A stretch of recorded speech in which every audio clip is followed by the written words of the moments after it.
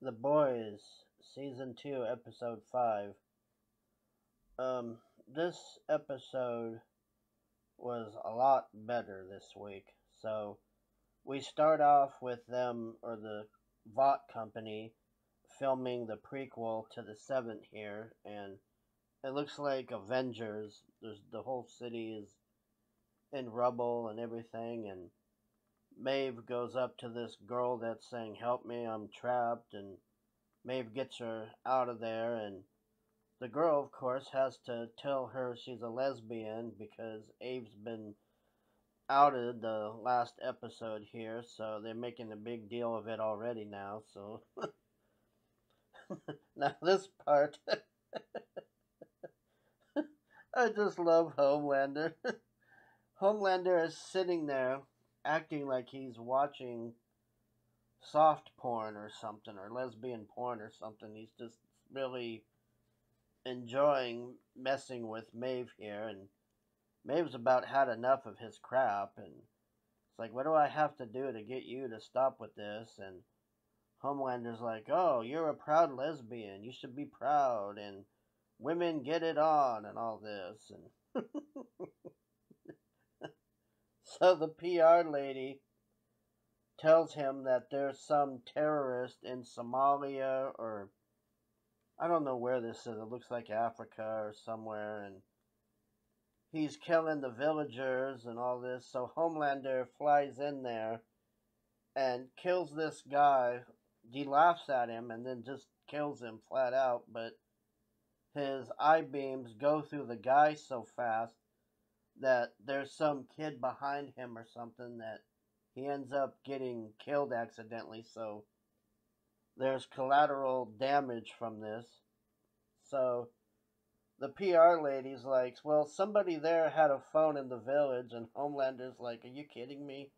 Like, what's the big deal? And that should be a good thing and all this. And she's like, well, you accidentally killed a child, and you've dropped by 9 points now, and I guess there's some rating system or what, but Homelander's like, he didn't expect to drop down that much, and now the government hates him and the people, and he's got like this huge ego loss thing now, and so we're we cut to the butcher, and he is at some bar, and he's like depressed and bummed out from what happened with his wife there, and that whole thing with the wife is just, I don't know where they're going with that or what it is. It's just, I mean, the whole first season is him trying to get his wife. Well, the first season he didn't even know she was alive. I mean, till the end, but he's like trying to kill Homelander to get revenge for his wife, and then he finds out she's alive, and then he goes and tries to get her out, and she don't want to leave. So I'm like, what?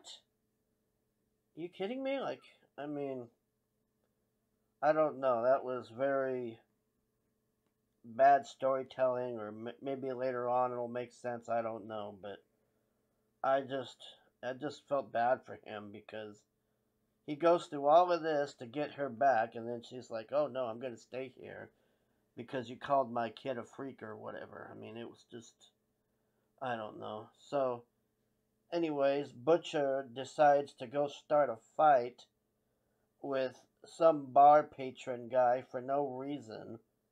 I don't know why he did this. The only thing I can equal it to is it being like those little girls that cut their arms with razor blades or whatever to feel alive or something. Like it gives them a thrill or something. Like, that's the only thing I could get out of why he was doing this. He wanted to be beat up and punched or something. I mean, I don't know. It's kind of a weird thing. So Huey calls Butcher after that, and he's telling him, hey, this Liberty chick that killed this guy 70 years ago is Stormfront, actually. So the Butcher's like, oh, well, that's good news. I'm going to live in Argentina, and I'm going to go retire and all this. And you were a good friend to me, and I'm sorry I was a dick and all this. And so Huey's telling home milk all this, and home milk's like, oh no, this is bullshit.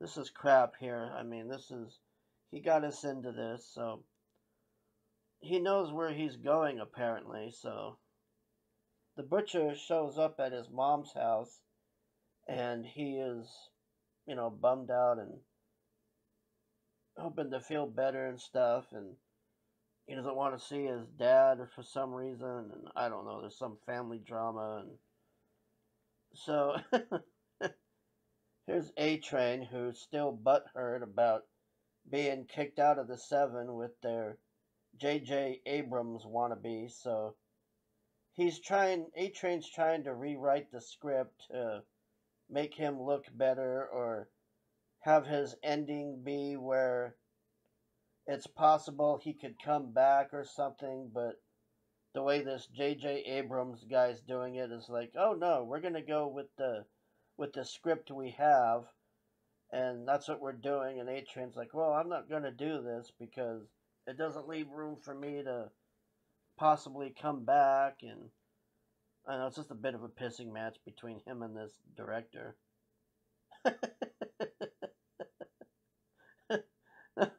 Now we're back with the Deep again with his Scientology crap. This whole thing with the Scientology is just, man, I tell you, they're really nailing Scientology. So here's the Deep with his finger quotes chosen wife, that I'm not so sure they're getting along this well. I guess we'll see later on. I mean, the Deep really wanted that. I don't know who that girl was, like some Italian girl or something last episode. He really wanted her more than this lady here, so I don't know. The Deep's just drinking more and more Kool-Aid apparently.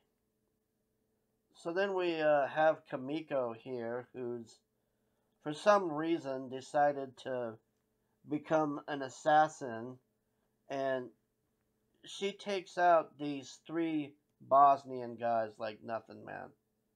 I mean, she just Swiss cheeses them like nothing. She just kills them so fast, and it's a bit of a gruesome scene. I'll say that. So then we're back to the butcher, and now Mother's Milk and Huey are there, and the butcher's like, "What's this crap?" And Honey's Milk's like, "Oh, I thought you were going to Argentina, bro. What's up?" and all this, and the butcher's like, "Screw this," so he just goes to get in his car to leave. And who does he see in the rear view here? Black Noir.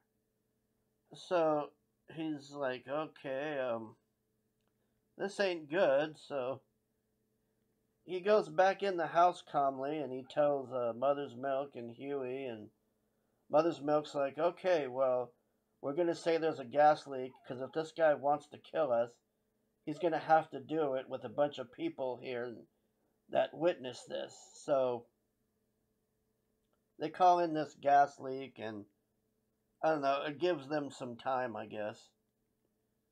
So, anyways, here we are. This is the best definition of this woke crap in Hollywood. I mean, this stupid woke garbage. This is the best example you'll ever see of this.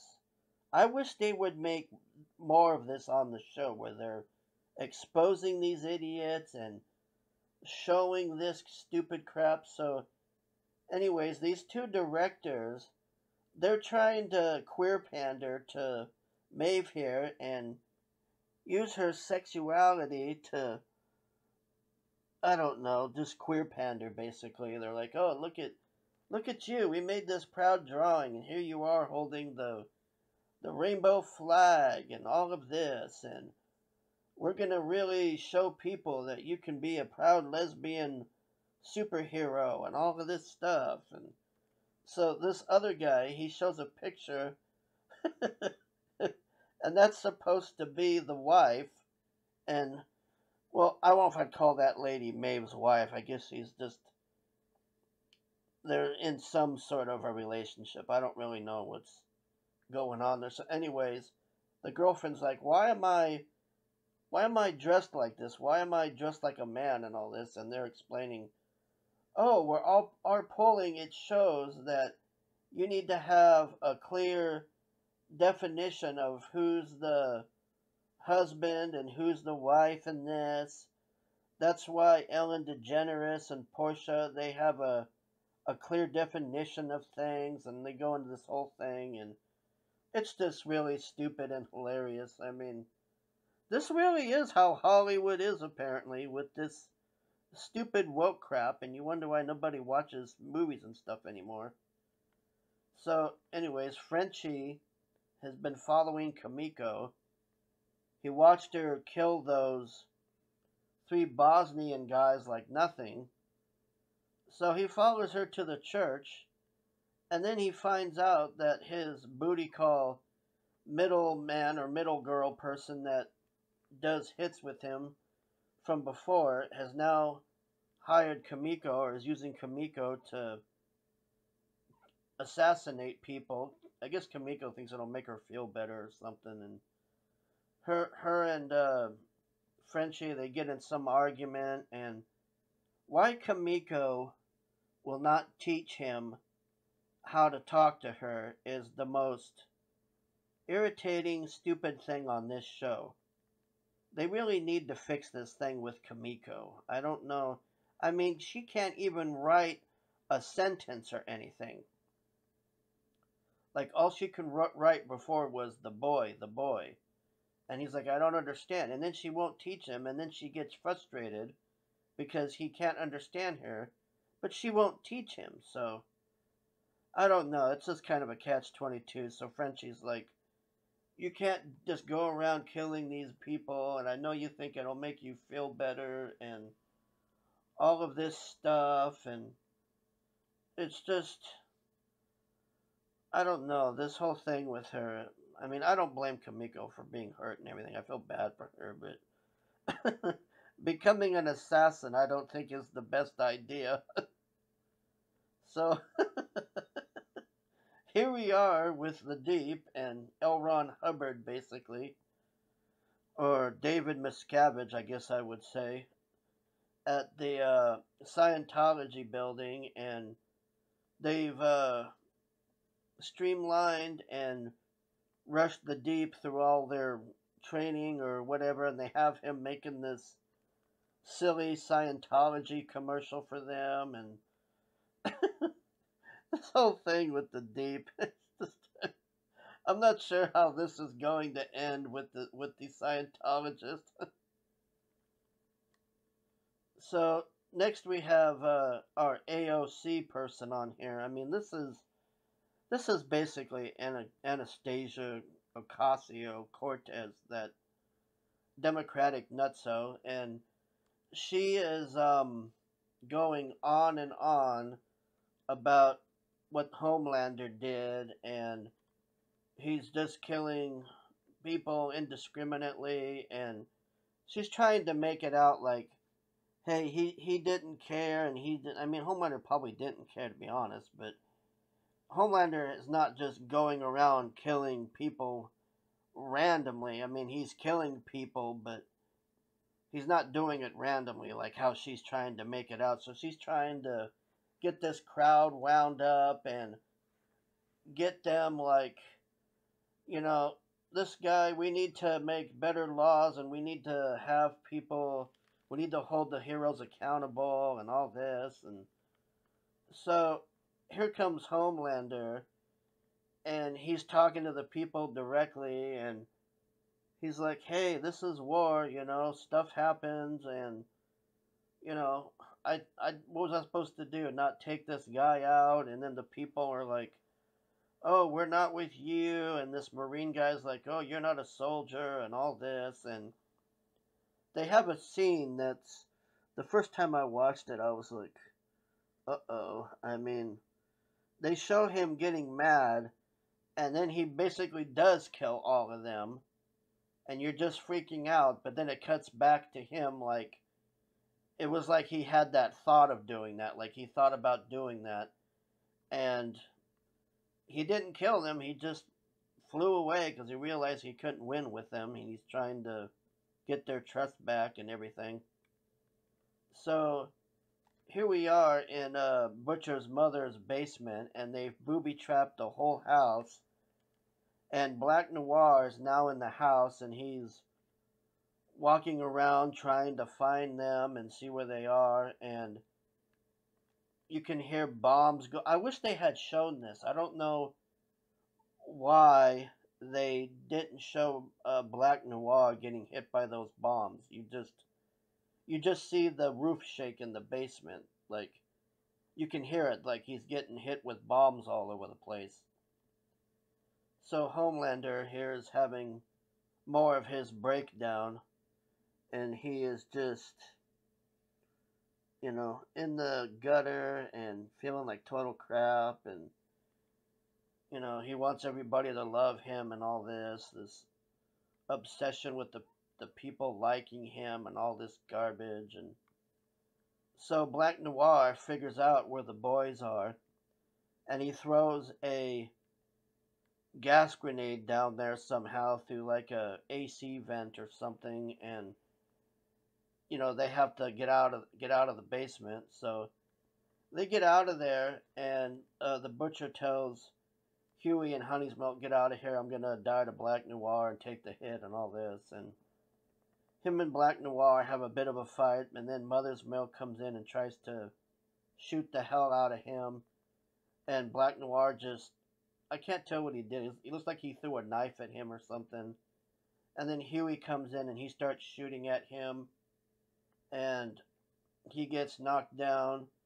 And then Black Noir is getting ready to kill Huey, and the butcher says, "If you kill him, if any of us die, there's going to be pictures released of Homelander's child with my wife that expose Homelander as a rapist and a kidnapper and all of this." So here we have the guy from Breaking Bad, and I guess he's watching this through Black Noir's camera or something, and he's talking to him directly, and the guy says, "Well, how do I know that you actually have this?" And the butcher's like, "Well, you don't know that I don't have this. You're gonna have to roll the dice here." And he ends up telling Black Noir to back off and leave them alone. So Black Noir leaves, and that's pretty much that. But I thought that was kind of, I don't know. I mean,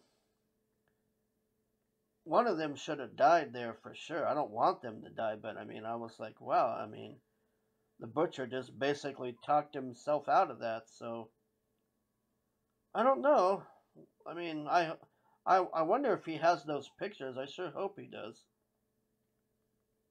So the butcher is telling his mother, "I'm sorry, and I didn't mean to blow up your house," and he's saying goodbye to his dog again, and they're just a goodbye scene, and I guess the boys are back together again.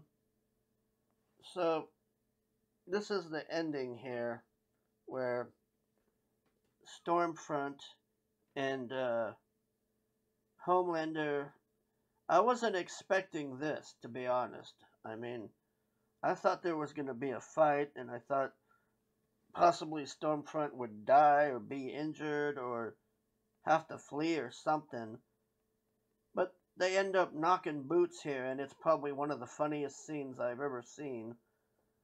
So now Homelander is under Stormfront's spell here. So I'm not exactly sure how this is going to end, but